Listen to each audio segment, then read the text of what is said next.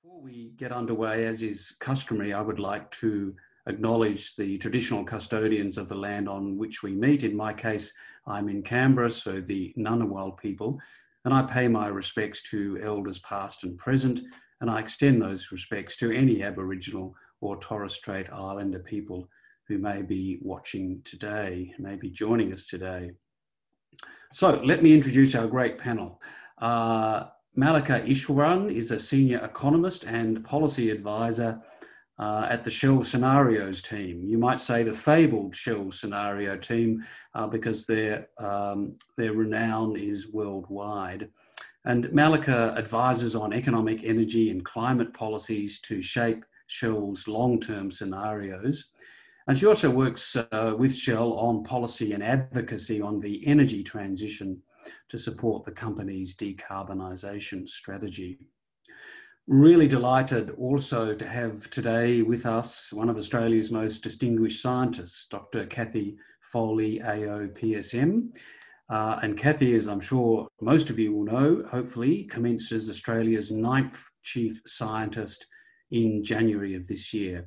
And she came to that role after a long and very distinguished career in our National Science Agency, the CSIRO. We're delighted to have two ANU colleagues with us today. Professor Frank Jotzo is Director of the ANU Centre for Climate Economics and Policy, and he's a leading researcher on decarbonisation strategies, the economics of energy transition, policy instruments for climate change in the environment, and international trade and investment. And delighted that we have Dr. Ryan Young with us. Ryan is Director for Research and Methodology at the ANU National Security College's Futures Hub. And Ryan leads work on how to integrate analysis of long-term trends and potential futures into effective everyday policymaking. And prior to the NSC, he spent 5 years working on strategic policy in the Department of the Prime Minister and Cabinet. Now, before we get underway, a couple of housekeeping announcements. I'll lead a moderated discussion with the panel to kick us off. And then after that, we do want to try and make this as interactive as we can. So if you have questions, please do post them to the chat box. If you could just include a name, that would be helpful.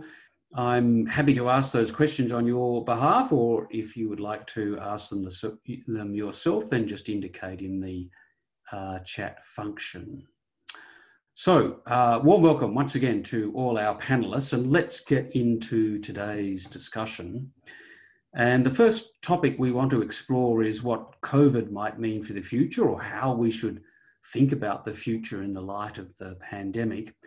And I wanted to start with Mallika because Shell has done some scenario work on this already, which you can find on the Shell website if you're interested.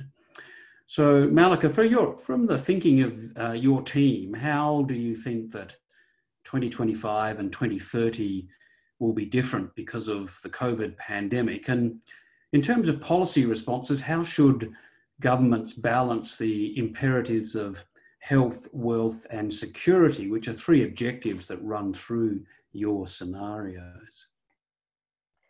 Yes, thank you for that. It's a pleasure to be here. So we've been thinking about the pandemic and its impacts, not just sort of the health impacts, if you like, but looking at what are the impacts of the policy choices that are made during this pandemic to support the economy during it, and also to then stimulate the recovery from it. And there are large uncertainties in terms of how that's likely to evolve over the course of this decade.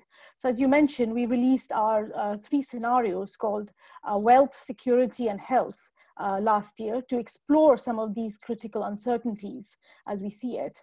Wealth, as you might imagine, is a scenario where the priority is given to reopening the economy. So this happens in parallel to the pandemic being controlled. So it's a story where economic growth bounces back quicker, but at the same time, it's more challenged over the course of this decade as flare-ups appear of the virus, and the responses need to be put in place to control that. So it's a very sort of bumpy kind of recovery. Security is a world where the response to the pandemic is to look inwards and to focus more on self-reliance. And to whether that's in terms of public health or whether it's in terms of economic activity, focus is very much domestic. It's very much on stimulating activity within the economy domestically. And so again, this is a world where, the growth is a bit anemic because you don't have the benefits of globalization as you have pre-pandemic. At the same time, you don't have the coordination on public health globally that's needed to address the pandemic effectively. So this is quite an anemic sort of bumping along the bottom kind of sort of economy in this decade. And then the third one is health, which is much more around securing well-being, which is around dealing with the pandemic and then systematically opening up after that. So it takes a while for the recovery to take root, but when it does, it's a much more sustainable and stable recovery that happens. Now, each of these has different implications for the energy system, for emissions as a result, which is what we're interested in understanding. Now, in terms of the policy, each of these scenarios has a different policy priority. So I think all countries will try to look at health, wealth, and security and get a balance between them. But it's the prioritization between those three objectives that will put you in one or the other sort of world. But what was interesting when we were doing this work was that, looking at a green recovery in this decade. So investing in things that stimulate jobs, growth, demand today, but at the same time in things that set the economy up for a more sustainable, at least climate context, growth path is a win-win. So the example I always give is on infrastructure. Investing in infrastructure around, smart grids, around EV charging networks, hydrogen infrastructure. These are things that will create jobs today, at the same time setting up the economy for the transition to low carbon. So I think in terms of policy choices, there's an opportunity in building back from this pandemic in a way that is sustainable, and that will then provide long-term economic stability, economic growth, and other objectives where health, wealth, and security embody in the longer term. So hopefully that gives you a flavor of our thinking on this. Can I ask you just one quick follow-up question? So in your health first scenario, it looks like the outcome or the scenario that gives the best all-round results. Do you see real-world empirical evidence for that right now? So this is something we've been watching closely to see what signals we see in terms of what governments are choosing to do. And I have to say it's quite patchy. It's up and down. The focus is really on getting the economy back in a lot of countries with not that much regard for the sustainability element, the climate element. And that's something that there's a sense that we'll deal with that after the economy recovers. But we have countries and regions like Europe, which are really taking the lead in sort of investing in ways that are green. So again, you have the European new climate target to be climate neutral by 2050. You have the European Green Deal, which is now funding and thinking about how do you fund that towards the target. And a lot of that is targeting the recovery from the pandemic. So I think it's a very sort of up and down story in terms of what countries are choosing to do. But we do see positive examples like Europe and like the UK, where this sort of more enlightened, I guess, approach to recovery is sort of taking root.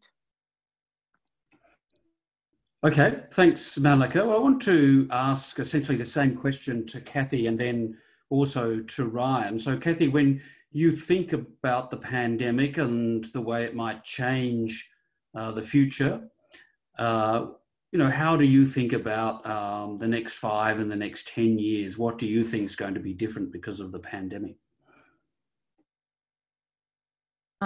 Well, first of all, thanks for inviting me to be here. I think the first thing we've got to realise in the next 5 years, it's not as though the pandemic's going to go away completely and that we're all, sort of looking longingly for either the end of this year or next year where we're all suddenly going to go on our lovely overseas holidays. No, we have never had to face this sort of approach where having a globalised world where everyone jumped on planes, travelled all around the world, that we had the ability to share a virus around the world so effectively, and therefore have to work effectively globally to be able to contain it, requires us to do things we've never done before. So we've seen during this period, in 12 months, developed a whole range of different vaccines, and as a consequence, we're rolling them out. But we've never rolled out a vaccine globally ever before.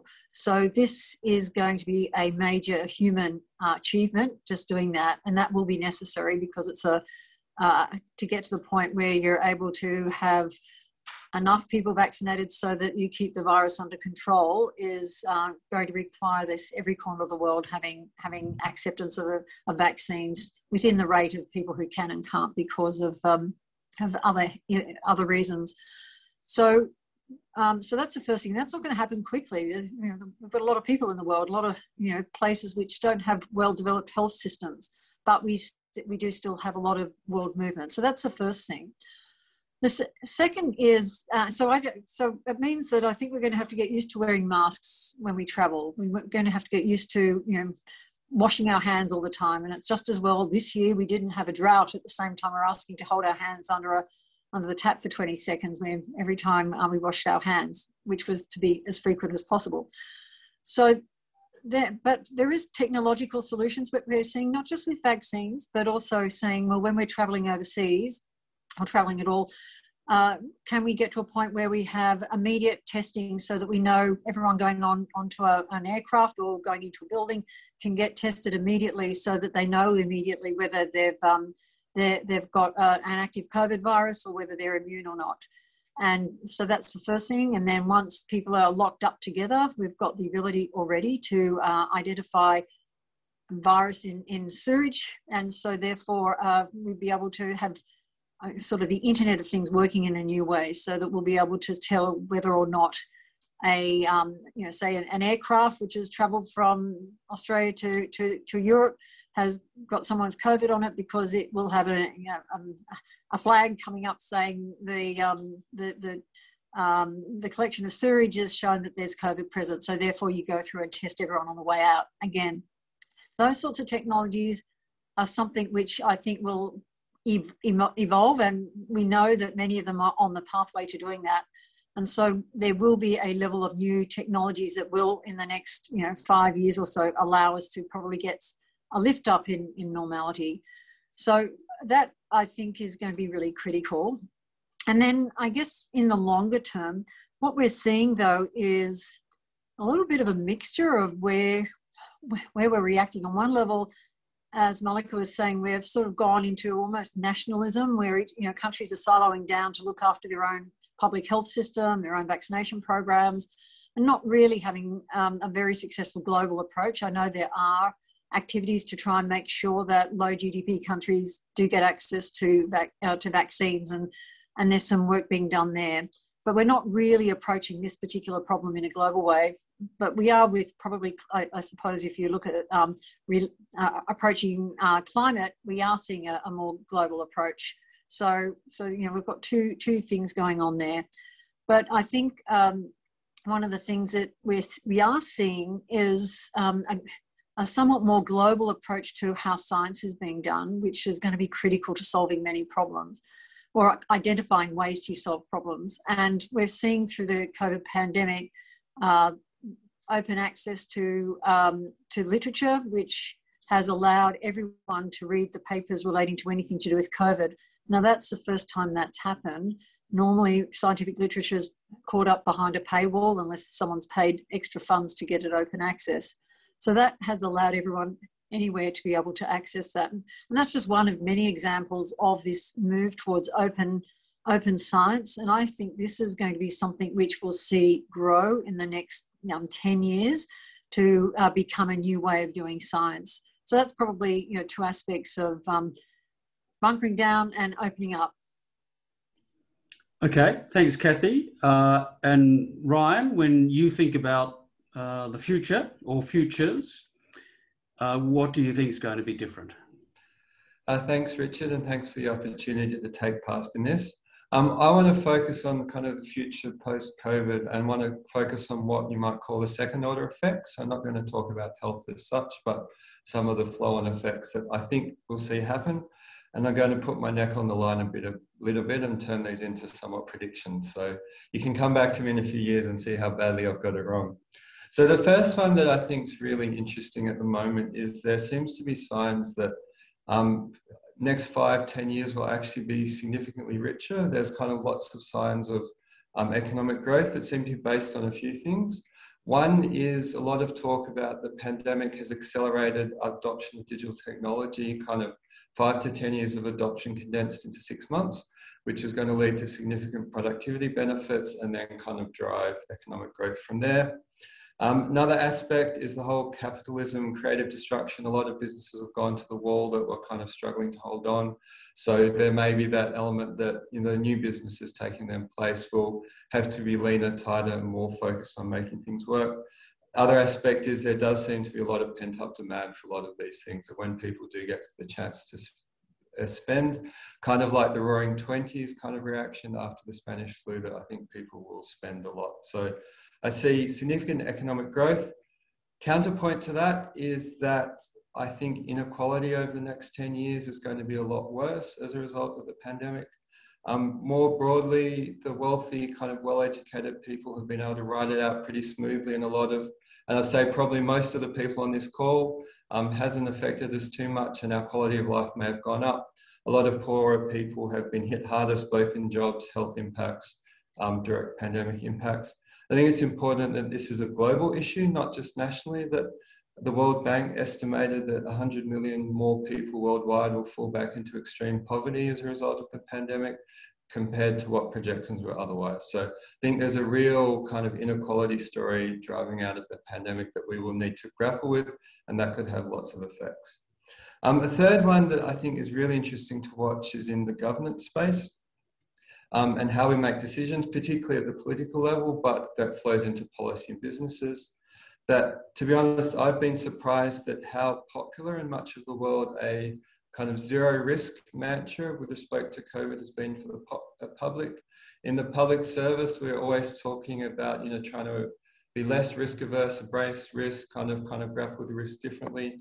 But the kind of dominant public narrative has turned into a kind of, actually there's some risks that we're just not willing to take any risks on, and we want the government to do everything they can to stop that. I think that's going to have lasting impacts on how governments pitch, sell, and make decisions. Not quite sure how, but I think the pandemic will be a turning point on that. And the last one, I wanted to pick up some of what Cathy started talking and kind of focus on the kind of international dynamics and talking about nationalism, borders. I actually think that the pandemic is, I'm quite negative about this, a bad sign for hopes of, particularly at a political level, a kind of global push, global cooperation to solve anything. We hit a crisis, global crisis with the pandemic. What was everyone's response? Put borders up, shut people out, grapple to try and kind of get all the resources for our people. And there's, I think, a feeling, an element that it's looked, you know, rich Western countries have seemed to have been primarily concerned about their own people, the rich Westerners, and not worried about the impacts on the rest of the world. I think that's a lesson that will probably stick for a lot of the kind of international dynamics, and it's going to make kind of global cooperation on global commons issues a lot more challenging over the next 10 years. I'll leave it there so we can keep going.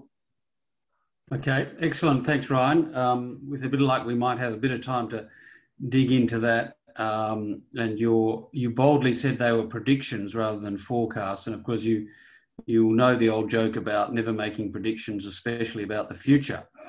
It's fraught. But I want to switch from the pandemic. We do have quite a lot we want to get through today. I want to switch from the pandemic and come to another example where thinking about possible futures is such a critical part of policy and decision making for governments and business, and that of course is climate change and the transition we need to make in all the industries that produce emissions, but particularly in energy, to get to where we need to.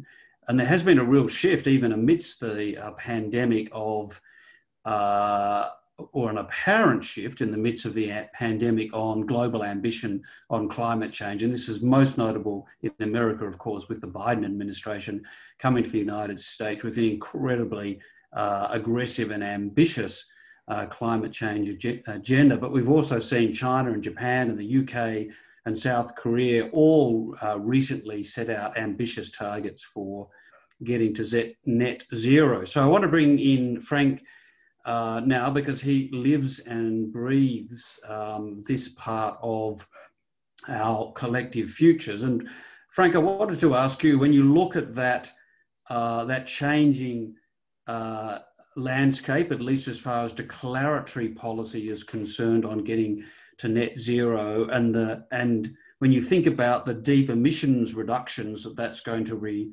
mean, can it be achieved, and how would we achieve it? Yeah, Richard, look, this is a point well taken, right? So perhaps surprisingly, we have not seen a dropping off or in terms of ambition for decarbonisation and climate goals as a result of the pandemic, right? Even when leaders are not able to converge in person and reassure each other of the importance of the issues, this is a very positive development in many ways. And of course, what makes that possible is the increasing optimism about being able to achieve this, right? So countries would not be putting forward net zero targets if they didn't think that things are heading that way, right? And why do governments think that? Well, essentially because the business community, by and large, tells them that this is possible and achievable, and in a sense, in many instances, also economically desirable in the long term, right? So that's the background. How to achieve deep reductions? Well, the pillars of decarbonization are really clear. You're looking for an essentially carbon-free, emissions-free electricity supply. Then you're looking to electrify everything you reasonably can in any case. And so that's transport, starting with cars, but other aspects of transport as well, whether that's batteries or hydrogen.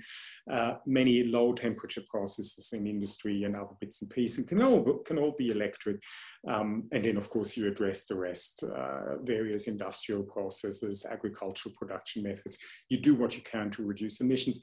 You're then left with some residual amount of emissions, and that's why we talk about net zero, right? Because you want to compensate for the remaining emissions at the end of the day with carbon dioxide uptake from the atmosphere, whether that's biological in trees, vegetation, algae perhaps, or whether that's technical, and R&D is making really tremendous progress on the technical negative emissions options as well. Now, the greatest progress in terms of, as you called it, declaratory policy really have been on the net zero by about the middle of the century or so. But obviously, for that to really have an effect, it needs to translate into nearer term action. And there really, look, I think the most significant thing that has happened this year in this space is the announcement of the 2030 emissions targets by the US. By the UK and a few other countries. These are really enormously ambitious targets.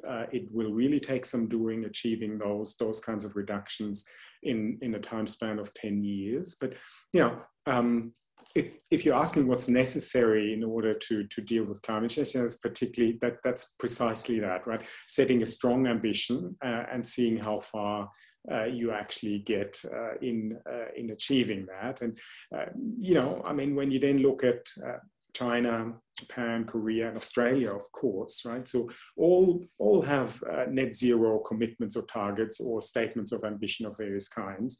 And in all of these cases, that will need to translate into stronger ambition for the near to medium term, and ultimately stronger policy action as well. And so just to end on one note that's perhaps interesting for a discussion later on, this is not just a technological and economic issue. This is also an issue of social and regional transition. And certainly in Australia, there's really increasingly a spotlight on this, right?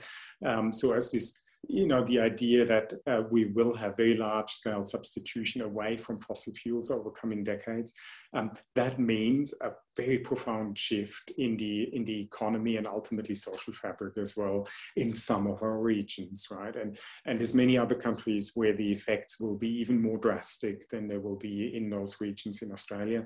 And that is something that I think collectively these societies will need to deal with and need to face up to. And there's a really urgent task for policy to come to grips with how to best manage that aspect of a societal and economic transformation. Okay, wonderful. Thank you, Frank. Now, Mallika, I wanted to bring you back into the conversation because, of course, it's the climate and energy transition scenarios that have been such a big part of your team's work for some time. So how do you look at those international developments over the particularly over the past, 4 or 5 months? And do you still see, and I'm quoting from one of your own scenarios here, a technically possible but challenging pathway to get to the objectives of the Paris Accords?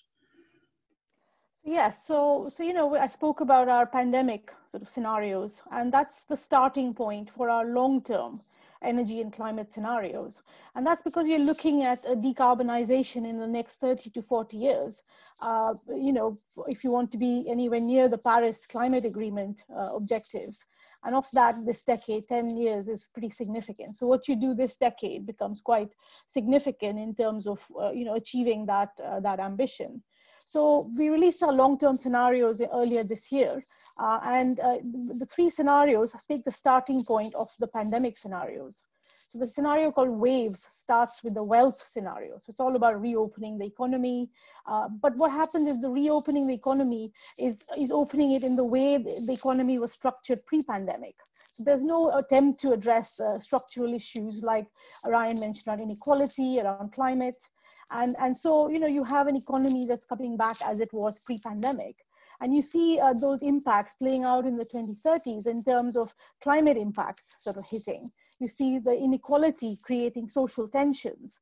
And as a result, in waves, what happens is late but fast climate action. So by the late 2030s and 40s, there's pressure to act on these social issues and on common good issues. And so there's action happens on climate, but it happens sort of late but quickly. Now, the island scenario, which is the second one, takes the starting point of security. It's all about nationalism. It's all about looking inward.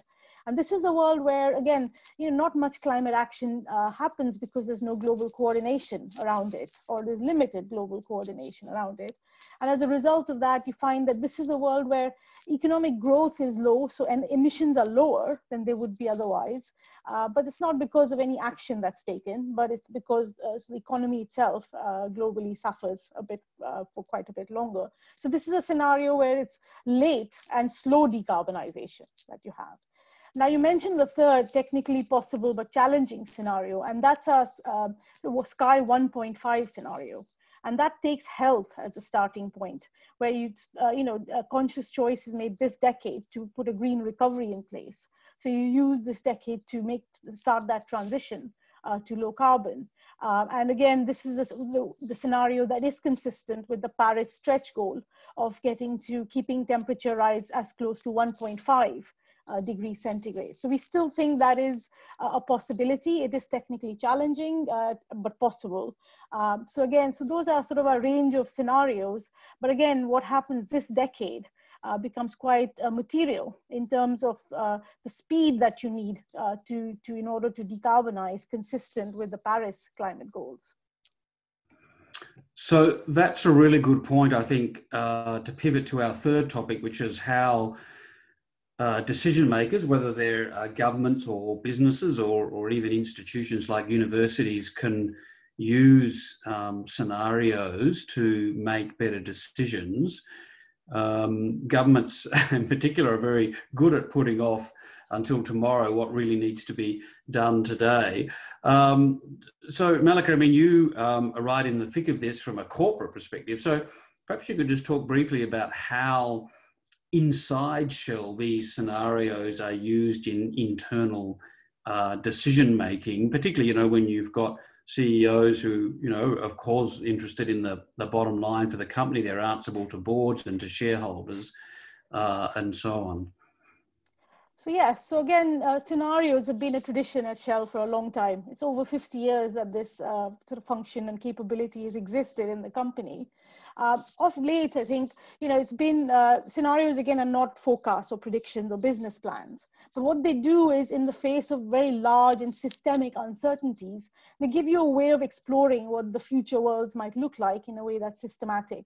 So in that sense, it helps the top of the company expand their horizons and their mindsets to then anticipate what are the risks that are coming, what are the opportunities to be seized. So again, that's sort of the function that we sort of feed into, that sort of longer term, more visionary thinking. Now, the climate and energy transition scenarios, the first sort of impact was in 2016, where Shell did a strategy refresh and set up its new energies division. So that was sort of built up on the back of a lot of scenario thinking around the inevitability of the energy transition. This year, when we released our long-term scenarios, it was timed, not coincidentally, with our strategy announcements the same week.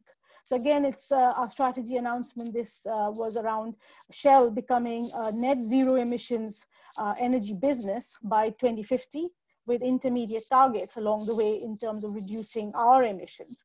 And it was interesting that it's not just emissions from our operations, if you like, producing energy, but it's also from emissions from the use of our products. So if you're using petrol, then the emissions from that count towards our carbon footprint, if you like.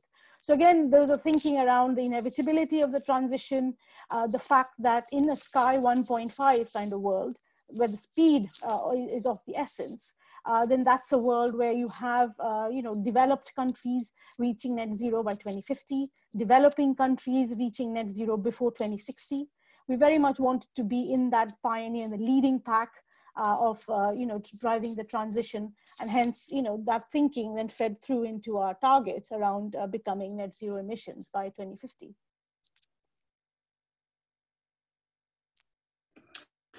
So do you think that Shell would have made that big decision if it didn't have this tradition of scenarios? It's a loaded question. I think it helps stretch the mindsets. I mean, otherwise you're looking at shorter term horizons and sort of plans in that. And what we know here is that making this transition is a long-term prospect. You need to start making the investments. You need to start making the pivot. You need to start developing business models that help support and make this commercially viable decades in advance. So it's something where the long-term, bringing the long-term back into actions today becomes absolutely central.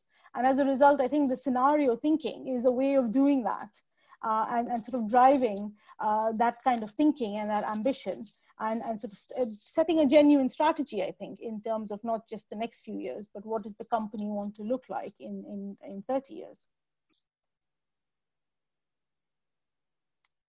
You're on mute, I think, Richard. Sorry, I went too fast. Thank you so much. I like that concept about stretching the horizon. And I want to ask this question, essentially the same question of Cathy and then Frank and then Ryan. So Cathy, I mean, you've worked, for a long time in the interface with government and the business community, of course, and the academic world, the intersection of research and policy decision-making. I mean, and CSIRO itself has done some great work on scenarios in future. So how have you seen this type of work being used well or not so?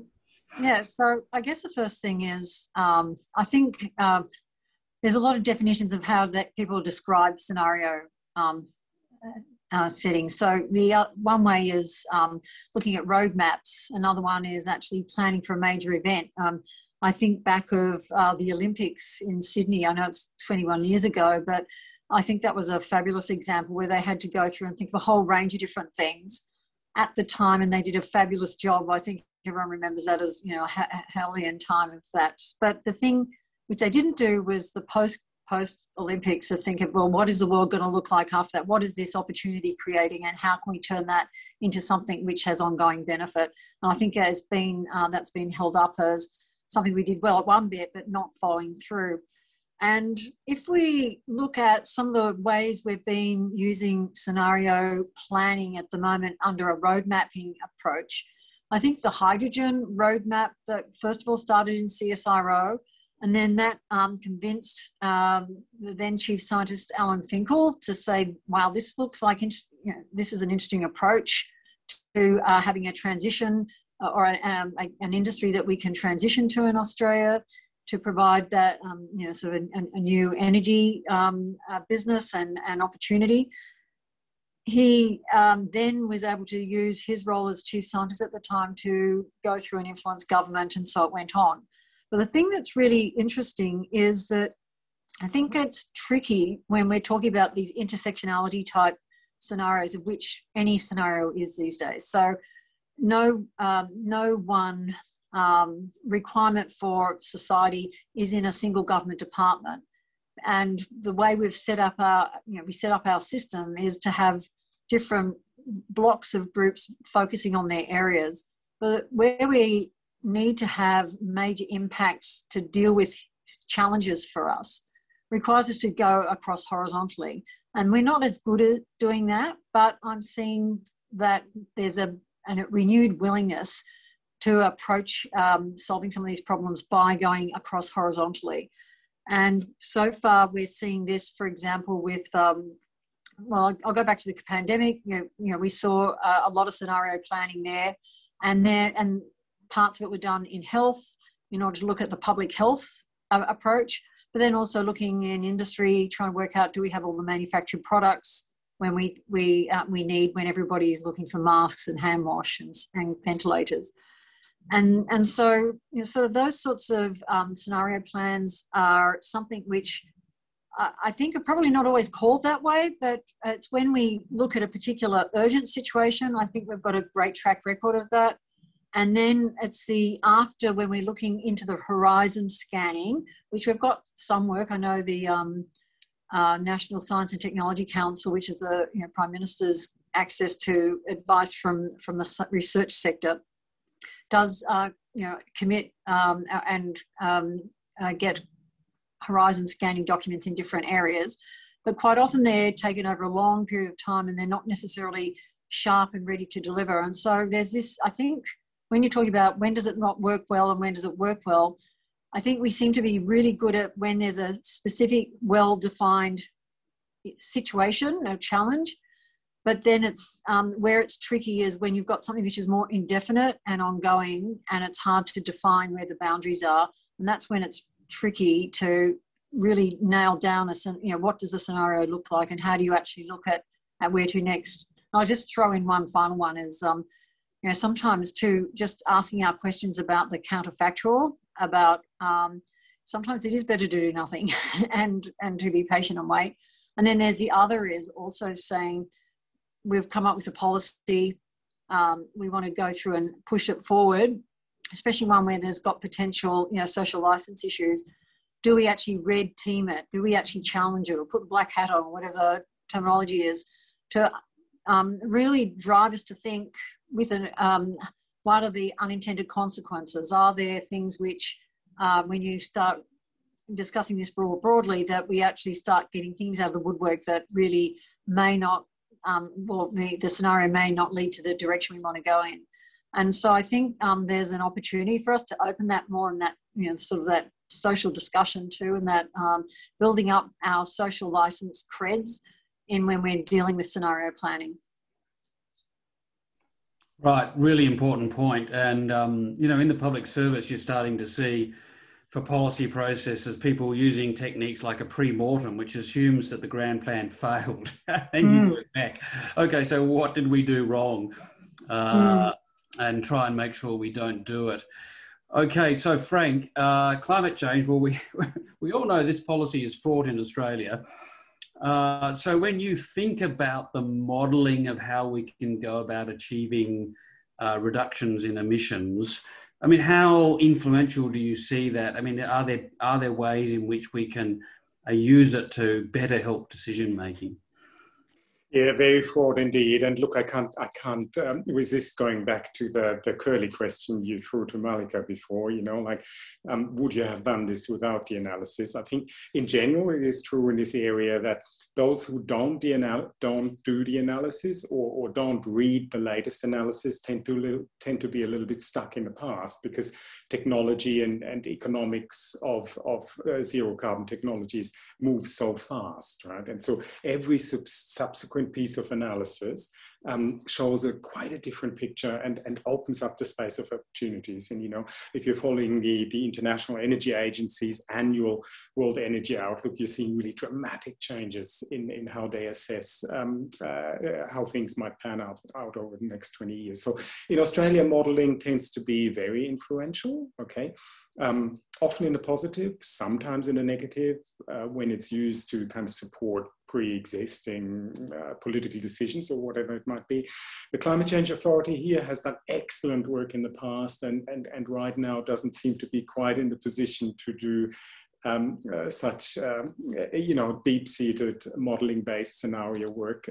Again, the immediate task that we have, and many other countries have, is to come up with a so-called long-term low-emission strategy for the country.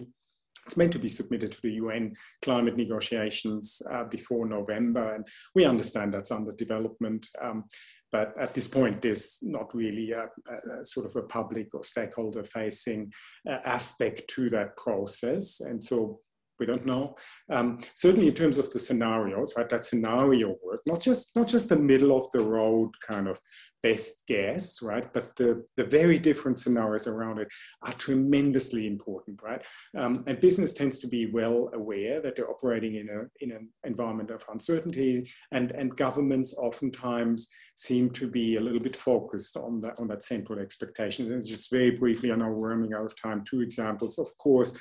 Solar photovoltaics, right? So it's now commercially competitive in many parts of the world, and certainly including Australia.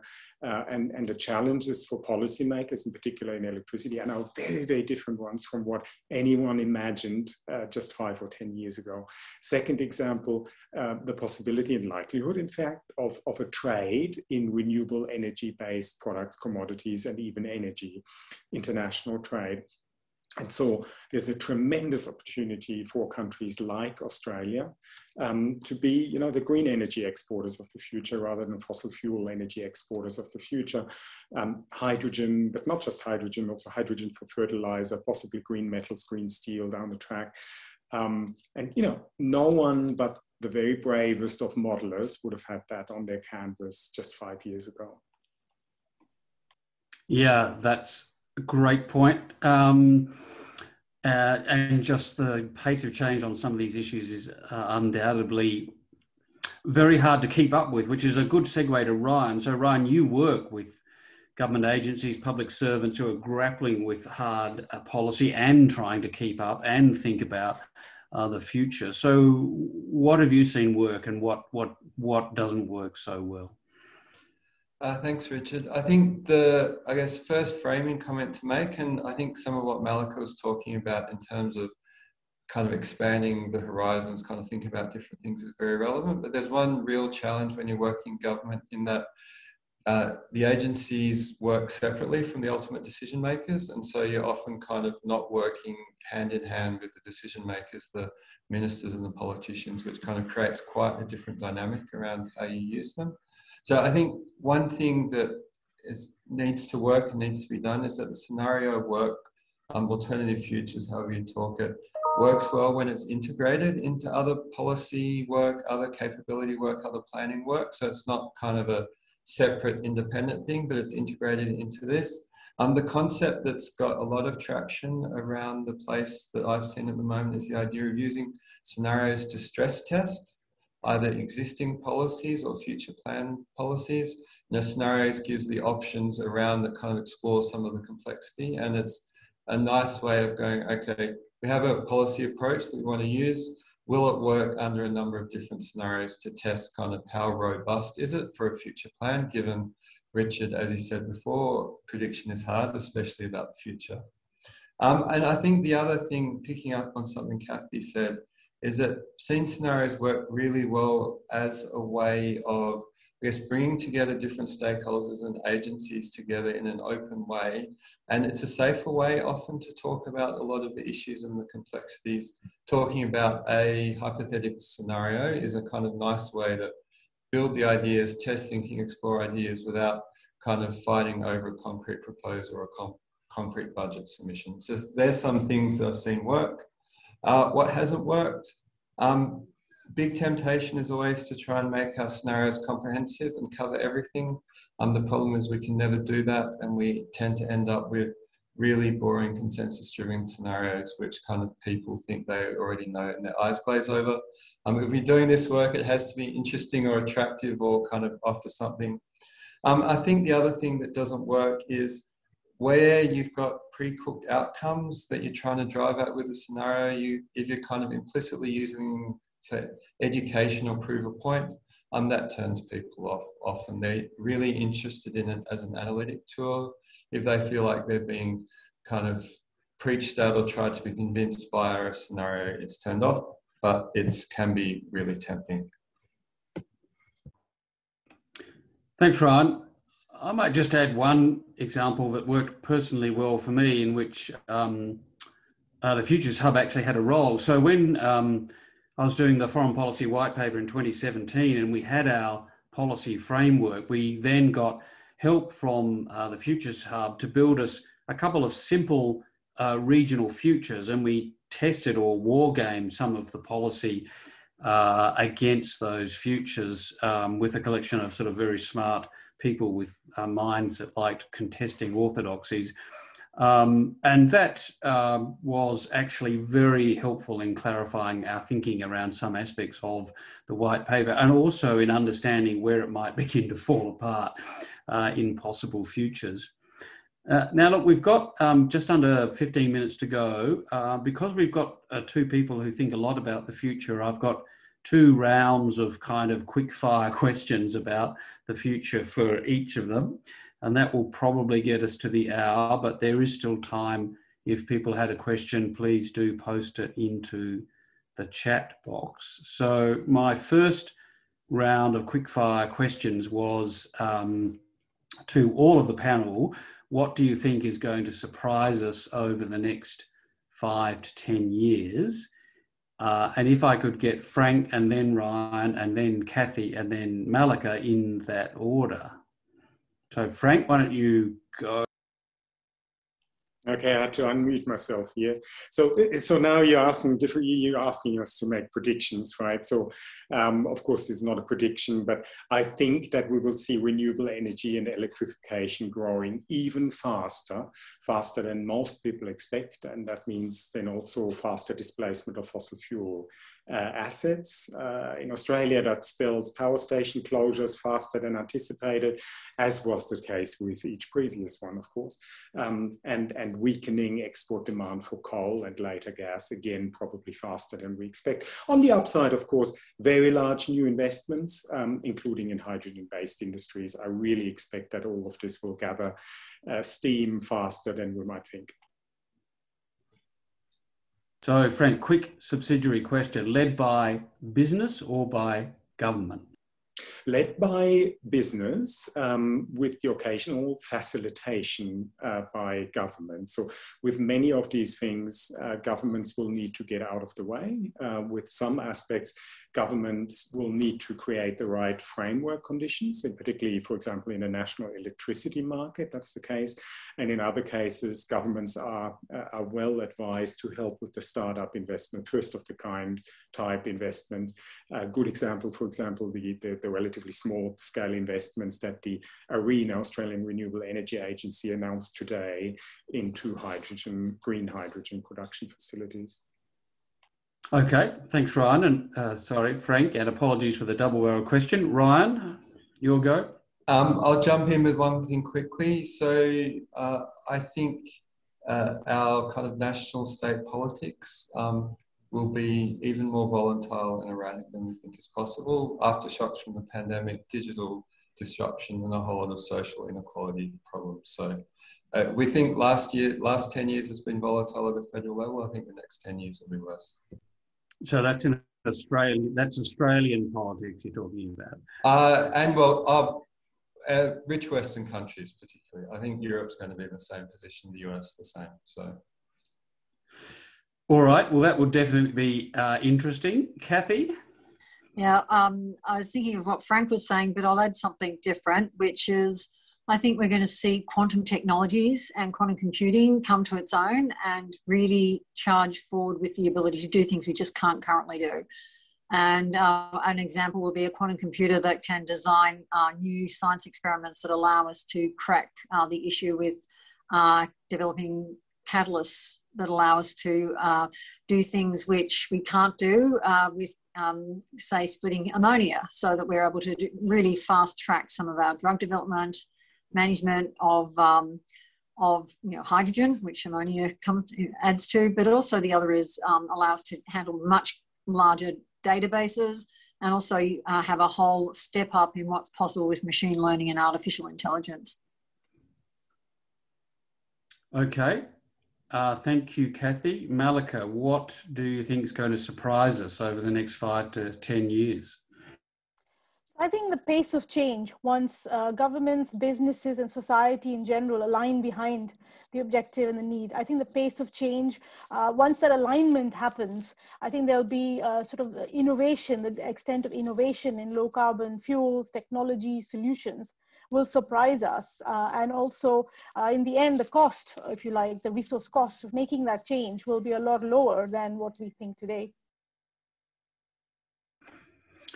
Okay, thanks, Mallika. This question reminds me of when I was the head of the Office of National Assessments, and we did used to try and do forecasts about big picture change, but of course it was always laden with uncertainty, and governments would say, well, what of this are you certain about? And we would say, not much. And they would say, well, what are you certain about? And we would think for a while and say, the only thing we're certain of is that things will happen that we haven't thought of.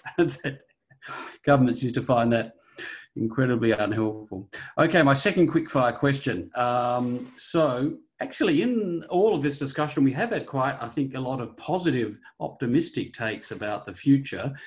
Often we don't get that in these discussions. Certainly national security experts always tend towards the bad news. So the second question was, what good news do you think about for the future? And I just want to reverse the order we've just had. So Mallika, if we could start again with you. Yes, so I think, despite the pandemic, which is, more than a year now that we've been sort of living with it, I think action and the realization and the action on climate has continued unabated. And the fact I would put out there is that as the latest count, we were looking at this, over 1,000 companies have come up with some form of net zero ambition by 2050.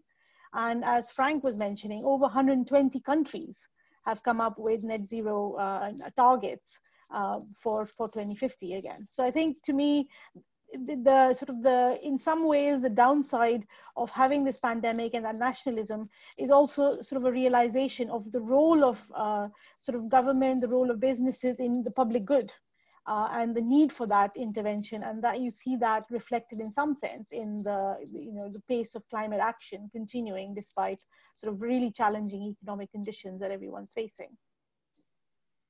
Okay, thanks, Mallika. Cathy?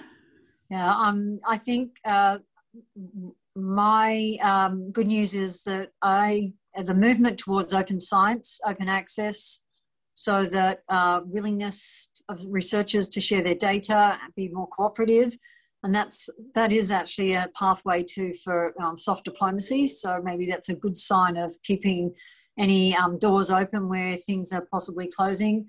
But also, I think will lead to better science, faster commercialization, and it will also allow everybody to be able to access research literature, whether it's industry, schools, professionals, government, and I think therefore will give a pathway to have better information so that we can get rubbish and fake news for free on the internet, but hopefully we'll be able to get good quality research on the internet. I mean, basically open and accessible. Thanks, Cathy. Ryan? I'm going to kind of expand a bit on what Cathy was saying. You know, globally, the population is wealthier, far better educated, and kind of than it ever has been before. So in terms of not just the open science, but the broader, I guess, innovation ecosystem of smart, educated people looking to solve problems is much, much deeper and bigger than it ever has been in the past. So the potential for people out there to come up with kind of great new solutions to things that we never thought of is far greater than it's ever been. You know, there's billions of people who can do it now as opposed to tens of millions that there might have been 30 years ago. Okay, you're making me feel mildly optimistic. Frank? Yeah, look, my response to this is actually quite similar. You know, collectively, with some appropriate resolve, we can actually do really big things, right? And the pandemic has been absolutely devastating in parts of the world. And at the same time, you know, the response, the COVID response in many countries, and very fortunately, including ours, has shown us that, you know, we can do amazing stuff when people agree to pull in the same direction. And of course, you know, on the technology side of things, the fact that vaccines were developed and are being rolled out at this incredible speed, right, is a thoroughly positive thing, and that can make us very optimistic. I think that similar progress could be achieved on climate change. Okay, thanks, Frank. Look, we do have, we've got 2.5 minutes left and we have one question, so I'm going to squeeze it in. We have a question from Caitlin Byrne. Her question is, given the complicated technical and transformative nature of policy solutions required to address issues facing the globe, how should decision makers bring public audiences along in the process? Now, we don't have time for you all to have a go at this, but maybe either Frank or Ryan, I don't mind, one or both of you. Anyone game? I'll be very quick, and maybe that gives our guests some time to respond as well. I think policymakers should take these big challenges in the same spirit as your last question, Richard. Namely, you know, what are the opportunities, right? Look back from a hypothetical of having achieved a very good outcome. How did we get there, right? And that shows the way, and bring the community along on that positive journey. Mallika, do you have any thoughts on this from a corporate perspective? I think one of the things that's come out very clearly for us is that making change at the pace required for Paris, then it requires society and communities coming along. And it's not just about managing the risks, the downside of the transition on the sort of the most vulnerable. It's also about setting a vision of having an energy system that's more equitable and beneficial to society as a whole than what we have today. So it's sort of a story around not just managing and minimizing risk, but also seizing the opportunity to have a system that helps correct some of the inequities of the past. Okay, Ryan, you were leaning forward. You got 30 seconds. One quick thing, I think decision makers and policy makers need to take the time to understand the kind of general public. They kind of use different terms, think about things differently, and kind of, if you don't understand them, you can't bring them along. Cathy, anything to add? Social license is always very important to be able to make major decisions. And if you look at things where we've done it poorly, genetically modified foods is a good example where science rushed forward with what they thought was great without bringing the social license with them, and eventually, you know, went through a long process. And as a consequence, I think it's something which is much more accepted than it was originally. Right through to introducing particularly technologies or policies that are really quite big changes to the way we operate. And I think we're going to be seeing a lot of that in the next 10 years. But we've got, I think, to make sure that we do it in a way that we don't end up with things like Boaty McBoatface as the outcome from the, gathering people's ideas and having it collected in a way which really is providing that deep thought. And how you do that is a challenge, because quite often we're swayed by local media, social media and sort of interest groups, and not really hearing the full spectrum. So that's the biggest challenge, is actually how you go about getting the true public engagement, so that you don't end up with interest groups having an overstated ability to sway decisions which may not be of benefit for the majority. Okay, terrific. Thanks, Cathy. And for those of you who don't understand the reference to Boaty McBoaty-face, just Google it. It's rather entertaining. Okay, our time is up. We've covered an incredible amount of ground very quickly. I really want to thank our panelists who've been concise and sharp and disciplined and helped me get through all of that. Thank you so much for being with us. Particularly wanted to recognise that we did get Mallika up rather early to appear bright and sharp at 7 a.m. when many of us are not at our best. And thank you to everyone who's joined us on the conversation today. And I hope you have a good evening and have left this session feeling positive, because I have, about the future, or the futures. So thank you all. Goodbye.